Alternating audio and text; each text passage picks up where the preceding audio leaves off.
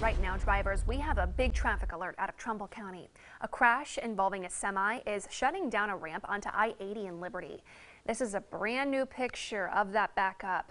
This is the ramp from Route 11 south onto I-80 east. You can also see traffic heading east on 80 moving very slowly at this point.